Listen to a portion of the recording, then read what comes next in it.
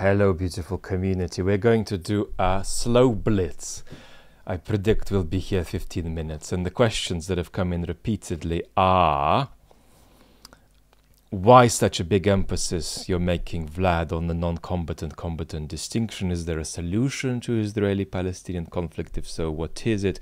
What's the connection between the Israeli resistance movement to the Netanyahu authoritarianism and the Israeli-Palestinian conflict? How should we react to the siege of Gaza? What about the worst pro-Hamas takes, how to react to those, and making connections with Ukraine. Now, firstly, we'll start with a question that I've already answered on Twitter, actually, and that is, you said you can't say in 2 minutes flat what the Israeli-Palestinian conflict is. It's past, it's present. And if you can, that means you don't have a good enough view of it. But what about the Ukraine, the Russo-Ukrainian war? Can you summarize that in 2 minutes flat? And my answer to that is actually yes. And briefly, I've forgotten what I said on Twitter, but roughly it's that there is an empire that has got nothing to offer the world except violence, that's invaded a country that wants to be free, motivated by its own conception of regime security and its aspiration for a mystically or quasi-mystically motivated rearrangement of the international order and international disorder, whatever you choose to call it. That'll do. So you kind of can. Why did you choose to emphasize so much the combatant-non-combatant distinction? And so many questions have come in about this, including this one from a Catholic priest who is a beautiful part of the beautiful community here. And some of what you say is, I use your channel to look at human affairs from a different angle. I've already learned that objective distinctions may hinder us to act politically well. So, and here, of course, we come to this combatant-non-combatant distinction. This will not be a long lecture today at all. Now, it's not that we take political distinctions unobjectively, we pull them out of the sky, is that rather we take them non-theoretically or non-analytically. So they are objective.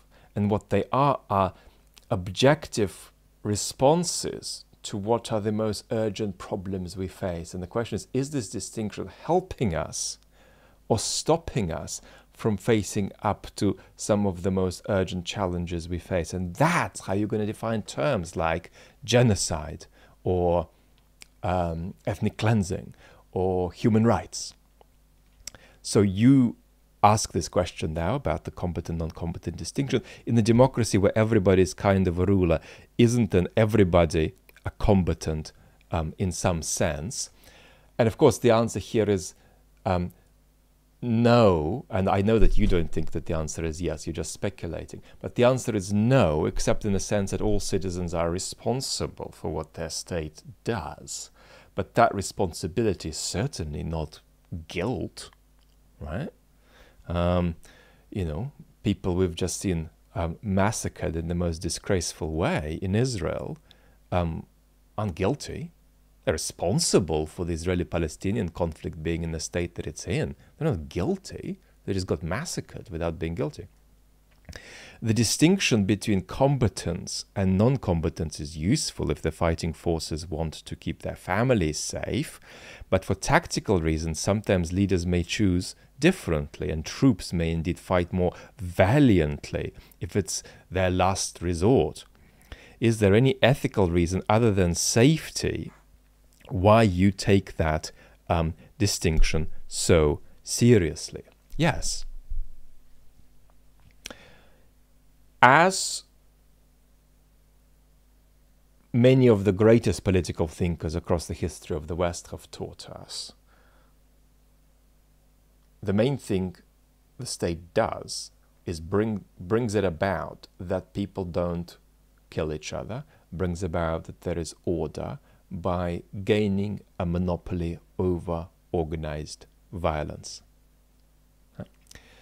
And this is a deep analysis. Sounds like a 2-year-old has come up with it. This is a deep analysis, and a great political thinker like Thomas Hobbes, once you abstract away things that are contingent elements of his view, actually gives a completely modern account of what the state is for. Now, when two states fight, it's the human instantiations of this monopoly of organized violence that are fighting, not everybody who lives in these states. Second remark. The most unregulated sphere of human conflict is interstate conflict. This is the sphere where the biggest amount of catastrophe, the biggest amount of destruction of human life occurs. So we want to do everything we possibly can to reduce the amount of devastation that happens in interstate activities. Human destructiveness is least controlled in its expression in conflict between states. And we have a history of extraordinary loss of civilian life, right? In the First World War, 1 in 6, 1 in 7 deaths were civilian deaths. It was 1 in 2 in the Second World War. Third remark.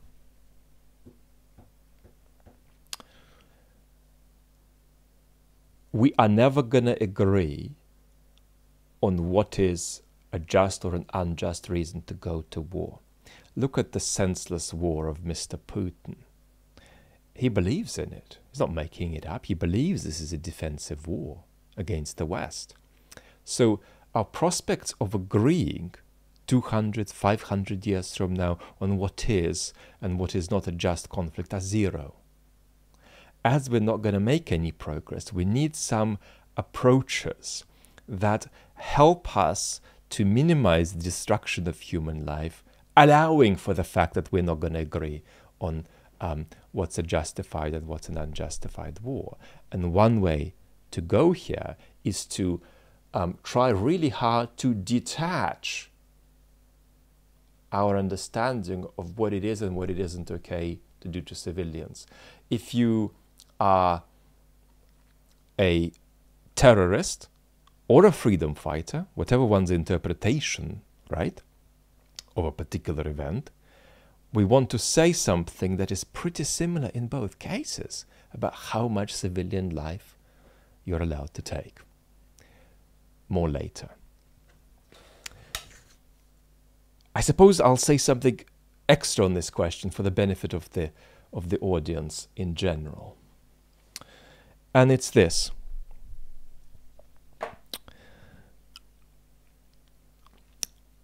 Our understanding of collateral damage is conceptually insupportable, right? And that's because we tend to distinguish between intentional killing on the one hand, which is the kind of stuff in its worst kind we've seen from Hamas, but we tend to distinguish between intentional killing on the one hand and on the other hand everything else. But much of the time, the distinction that crucially matters is between a state actor that isn't trying to kill civilians, but on the other hand, isn't trying to not kill them either, right? And a state actor that is intentionally trying to minimize civilian casualties. And we put both of these under the tab of collateral damage, but there's a world of difference between them, right? And so sometimes certain practices need to come under different concepts as we begin to understand them better. Let's take an example. Imagine, for those of you who are older, you may have encountered corporal punishment in schools, right? And if it's 1950, we might associate the practice of corporal punishment with discipline, education, pupil improvement. In 2023, we're more likely to put a situation where a teacher is beating a student with a cane or with a whip or with a ruler or just slapping them. They're more likely to put such a practice under the concept of assault or abuse or transgression of boundaries, right? Same practice, but we're now putting it under different concept. And so I'm saying that the practice of bombing places where you're going to kill a lot of civilians should no longer, in many cases, come under the concept collateral damage. And as we need to explore other conceptual descriptions that bring the scenario for us by illuminating that there's such an obvious semi-direct byproduct, or direct byproduct indeed, of this activity, which is going to be the death of many people, that we want to say that this is a kind of a form of killing. It's an indirect form of killing, but it's a form of killing rather than collateral damage. And honesty about this is really important. And we'll talk about that. We'll talk about the the lack of fitness for purpose of the concept of collateral damage in general. Next question. Is the solution to the Israeli-Palestinian conflict possible? And if so, would it be a two-state solution? Yes. It would be a two-state solution, in the sense that a one-state solution is conceivable 500 years from now, but in anything like a medium-term future, it would just be a recipe for civil war and apartheid. So that's not going to work. Now, the trouble we've got is that there is no adequate political agency on either side, neither the Israeli or the Palestinians. There are lots of people who know what's up on both sides and who are motivated to work for peace. You can't get a just solution in this conflict. You can't get a solution where both parties feel it's just. That's incoherent. So there is a tragic element indeed to this conflict that is not going to be resolved by some kind of rationalization. But you have plenty of people like that, right? But you don't have political forces and political agency that are acting in a constructive way.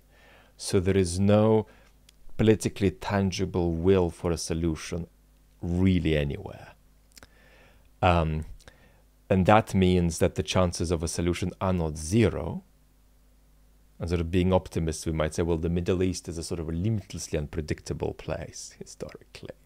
But while it's not zero, it's certainly not 10%. It's much lower than that. In fact, there's just no visible mechanism for a solution at the moment, which means that we need to turn to external mechanisms for a solution. But we don't see those either. But perhaps they're more likely, but they would be a kind of left field event, a kind of surprise.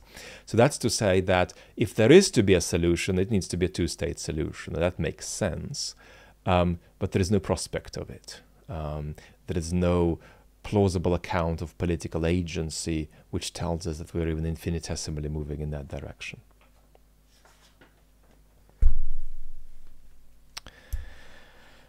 How should we react to the siege of Gaza? Oh no, what is the connection between the Israeli resistance to the attack on the judiciary by the Netanyahu regime and the Israeli-Palestinian conflict?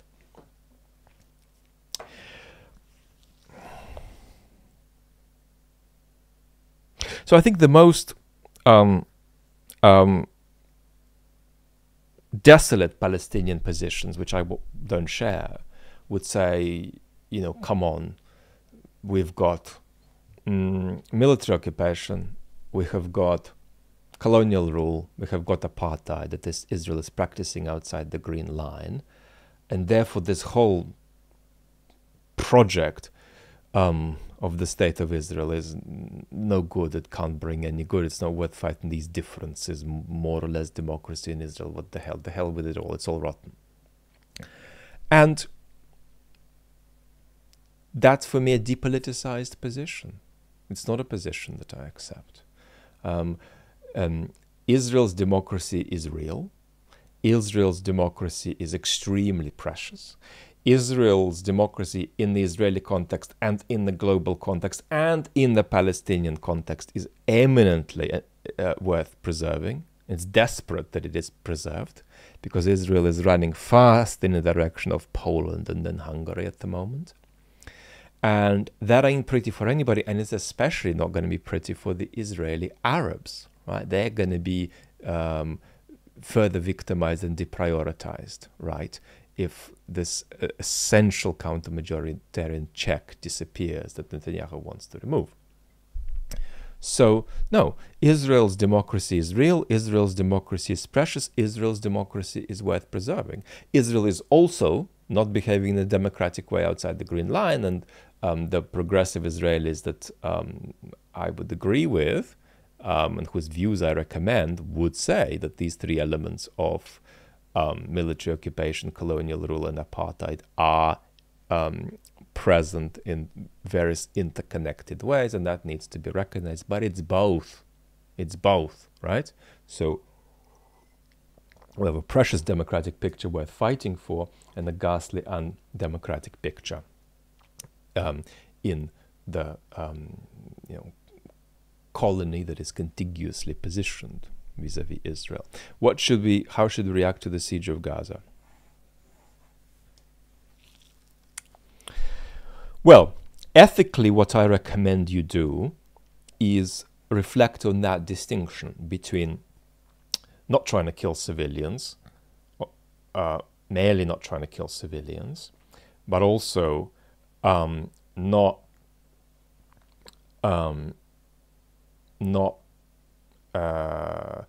the distinctions between not trying to kill civilians, but not trying to not kill them, right? And positively trying to minimize civilian casualties. That's a very important distinction. It's a distinction we shouldn't lose, right?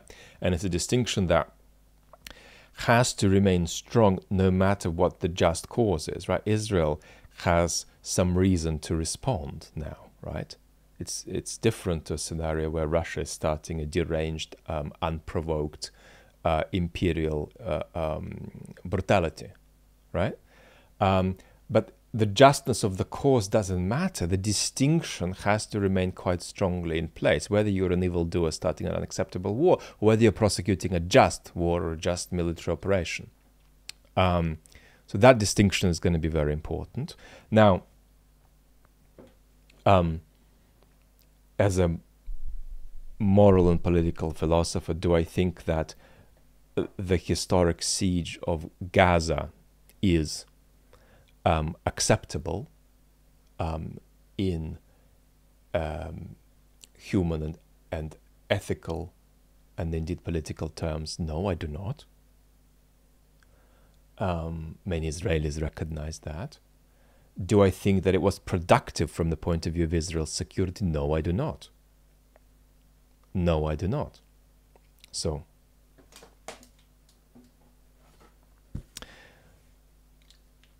now,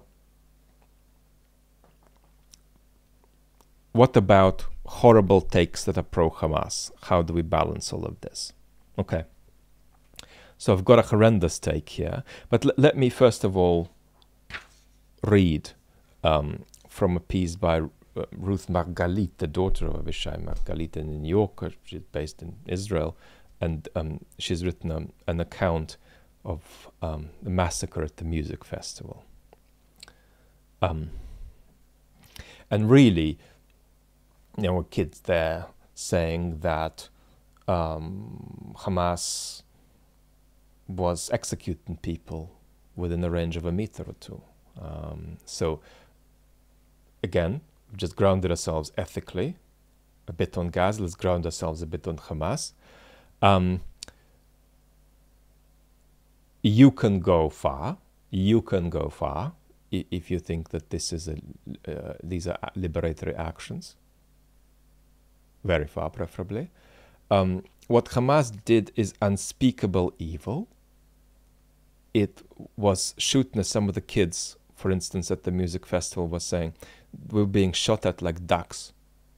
Not that it's nice to shoot ducks, but they were being shot at like ducks.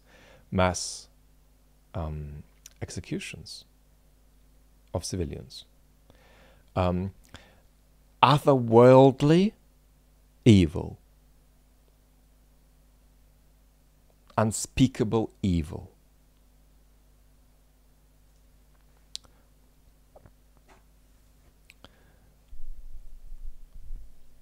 A couple of paragraphs. Shlomit Marciano, who is a friend of a young woman by the surname Agamani, who was taken to Gaza by Hamas. Shlomit, Agamani's closest childhood friend, was on the phone to me. Ruth Margalit says she was sitting in Agamani's parents' house in the south central city of Beersheba. She was speaking of her friend with a giant heart who will be 26 next week. When I heard, Ruth writes, a man weeping in the background, God help me, God help me. Marciano apologized to me and explained that this was Agamani's father, Yaakov. He had just watched a video of his daughter being taken into Gaza, she said. On Sunday, Yaakov spoke to reporters. He said, enough with the wars, enough with everything we're seeing, he pleaded in a faint voice. Then he detailed the cost to the other side. They have also lost loved ones in the war. They also have captives. They also have mourning mothers. Let's engage our emotions. We are two nations from the same father. Let's please make peace. Real peace, he said, his voice breaking.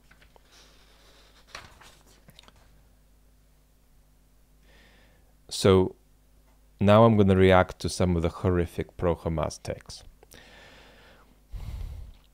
So this is a take I would call disgraceful from an academic at a university in the UK of the younger generation on Twitter.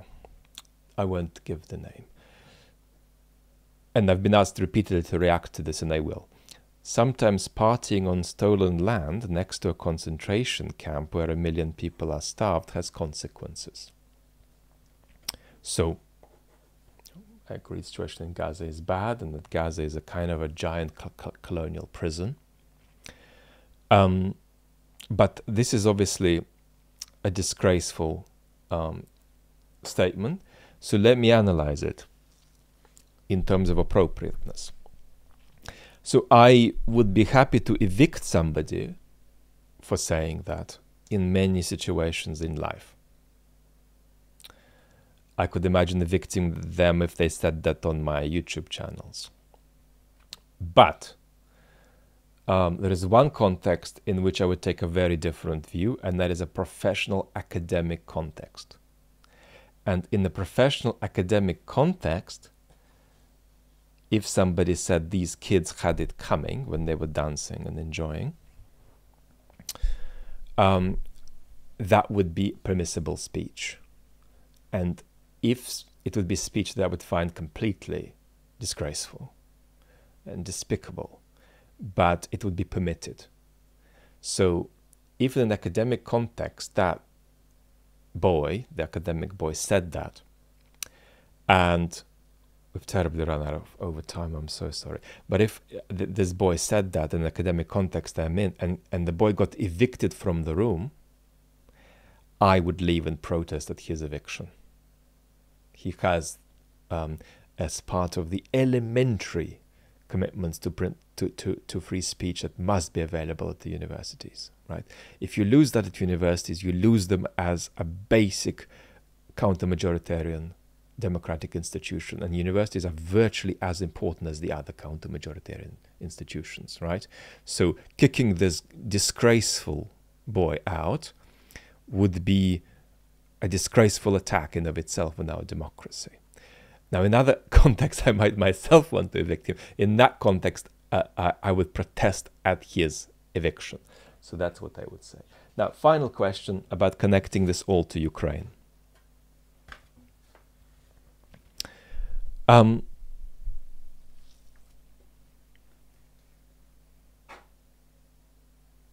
this requires a big analysis, so let me just make one remark for now. This could be a separate video. The last couple of days have been the worst state of social media I've ever seen. Not just how the algorithms have failed, particularly on Twitter, and failed is the wrong word, that bugs the feature, but how many people came up with bad takes. And what's happened to a lot of the pro-Ukraine folks, of which, at least at the level of my position, I'm one, is that they have tried to take what I call an exploitative position on the Israeli-Palestinian conflict, which is a position that best props up their position on Ukraine, as though their position on Ukraine isn't a commitment to the interests of their country and a commitment to the people of Ukraine, but some kind of commercial investment, which then dictates how you think about other investments you might make. No. So don't do that. Do not arrange your view of the Israeli-Palestinian conflict wherever you land on it, right? Do not arrange it in such a way as to make it a prop that most conveniently elevates your position on Putin's brutal invasion of Ukraine. Don't do that. Make your view separate. So what I've done today is given you a kind of emotional temperature that you can do what you want with. Do not adopt my views on this. Do not adopt my views. Adopt and explore your views. But I've given you a bit of a kind of an ethical set of tips and suggestions about balancing everything, because I know the biggest issue here is not analysis for most people in this community, but oh my God, this is despicable, inconceivable evil that we've witnessed, the execution of innocent civilians.